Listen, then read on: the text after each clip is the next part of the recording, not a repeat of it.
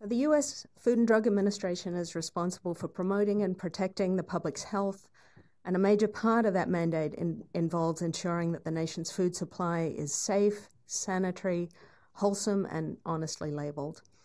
Our goal is to reduce preventable death and disease caused by poor nutrition by ensuring that consumers have access to accurate, useful information to make healthy food choices, and by fostering development of healthier food options. The DRIs play an important role in informing how we carry out our mission, and we use the DRIs and the DRI reports in several ways. First, as part of labeling. DRIs are used in setting most of the daily values on the nutrition facts and the supplement facts labels.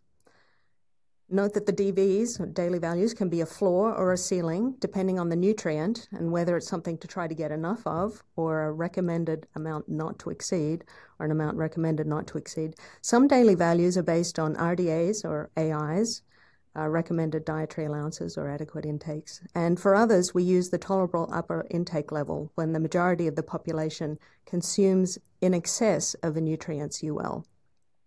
We also use the DRIs in determining nutrients of public health significance that are required to be declared on the label.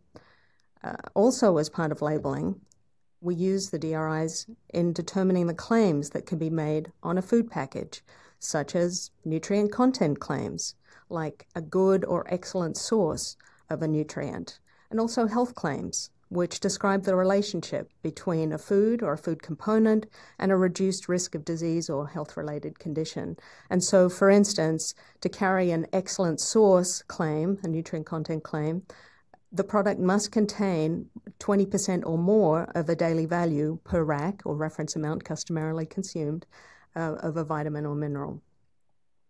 In addition, we use the DRIs as part of how we assess the safety of fortifying foods with nutrients like vitamin D or folic acid. Now, specific to sodium and potassium, sodium is required to be listed on the nutrition facts label by statute.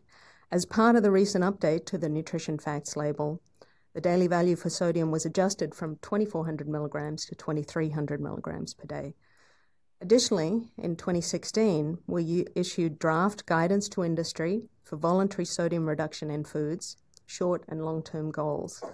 The short-term goals are intended to support average daily sodium intake of 3,000 milligrams per day, and the long-term goals were intended to support average daily intake of 2,300 milligrams per day.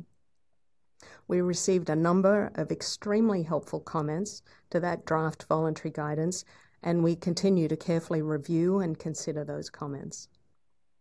Potassium was determined to be a nutrient of public health significance and is now required on the updated nutrition facts label. You can see it here now on the updated label. It was added along with vitamin D. Calcium and iron remain, and vitamins A and C are no longer required, but they can be added voluntarily. In addition, as part of the update to the nutrition facts label, the daily value for potassium was updated from 3,500 milligrams to 4,700 milligrams per day. I'd like to join my colleagues in thanking the committee in advance for their work, and we look forward to the final report and the results to inform our future decision making.